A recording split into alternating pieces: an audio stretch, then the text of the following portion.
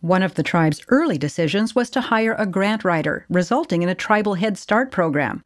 Other grants bolstered tribal government and administration.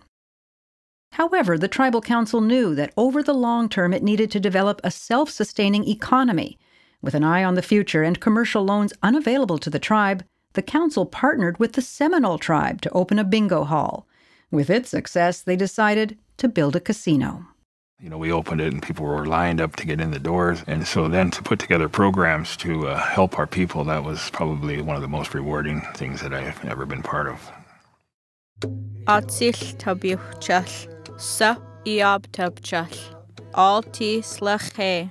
The resurgence of the Muckleshoot Indian tribe's resources began with the Bull decision. It accelerated with the introduction of gaming on the reservation, and it continues with the ongoing diversification of tribal business holdings and investments. But the true worth of the tribe's income is that it's managed in remembrance of the hard times and to ensure a brighter future. The wisest moves that we've made was to set up a budget system where the money isn't just spent. We have reserves. Those funds help support a number of services for tribal members. Of highest priority are programs that help the Muckleshoot people help themselves. There are low-interest loans, home construction funds for elders and veterans. The tribe even provides help with mortgage down payments to qualified applicants. However, the most important program supported by tribal funds is education. The two most important priority areas are housing and education. The number one priority is education. The Muckleshoot tribe provides on-reservation infant and childhood programs, K-12 education, even college degrees. And so they can really go from birth to higher education now, right here on the reservation with those services. And the tribe has a full scholarship program for members who continue their technical training or higher education degrees. The program supported Madrine Salgado through her achievement of a bachelor's degree from the University of Washington.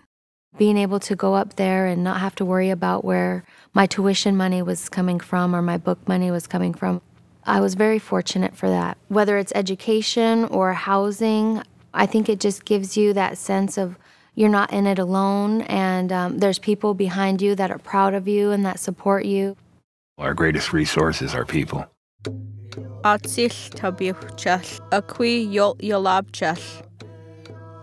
name is Virginia Cross. I have served on the Tribal Council of the Muckleshoot Indian Tribe for over 30 years. When I was small, we had very poor conditions, but we are providing a better future and a better education for our children today. My name is Virginia Cross. I am proud to be a Muckleshoot tribal member. The Muckleshoot Indian tribe is a federally recognized tribe. This recognition is more than an acknowledgement of Indian heritage.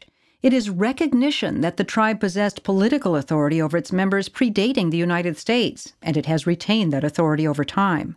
This means the tribe functions as a government, meeting the current and future needs of its community. We are different than any other ethnic-based community. We're actually a people. We're actually a government. We're a sovereign nation. We elect our leadership. We have committees that oversee land use and housing and health care. We deal government to government.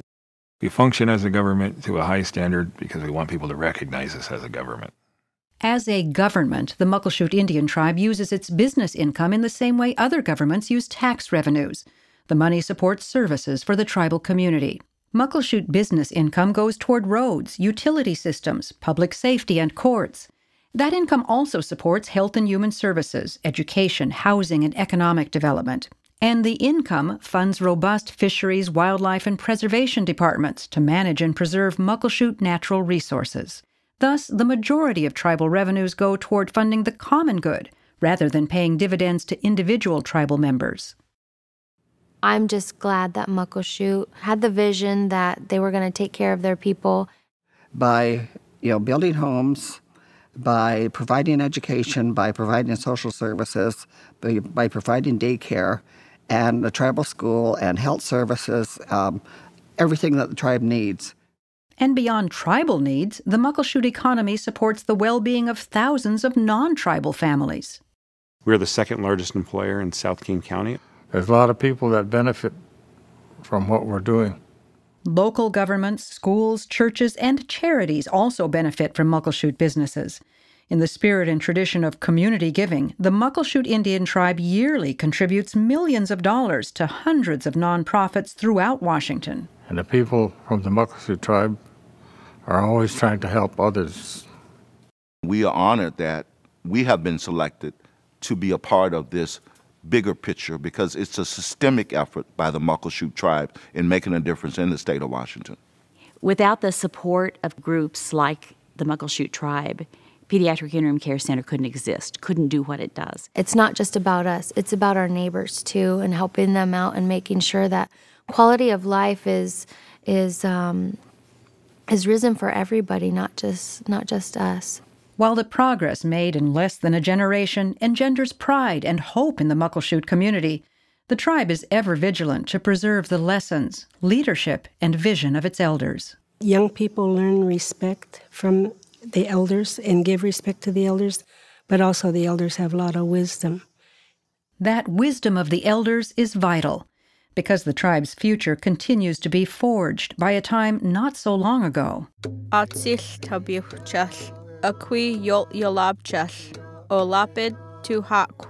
My first visit to the Muckleshoot Indian Reservation and meeting with some of the people there was just a social visit.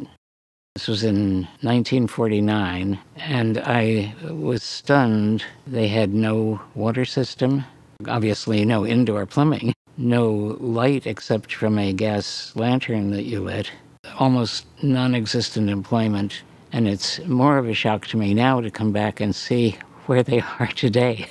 I think it's a testament to just never giving up. As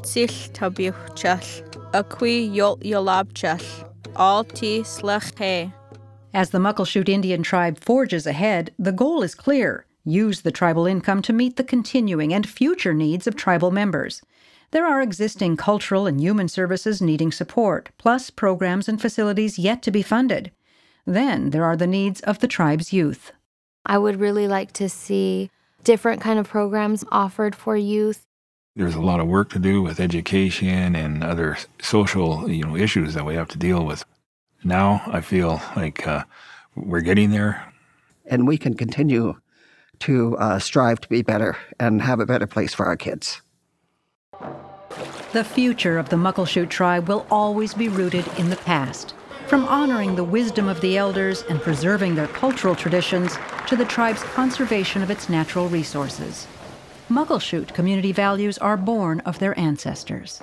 It's not just about you, it's not just about one family, it's about all of us. That sense of community really is handed down from generation to generation. To me, you're nothing without that. That's your foundation. That history part is your foundation. I think it's wise for people to know that we are Muckleshoot, that we were born here at Muckleshoot, we will live here at Muckleshoot, we will be here forever.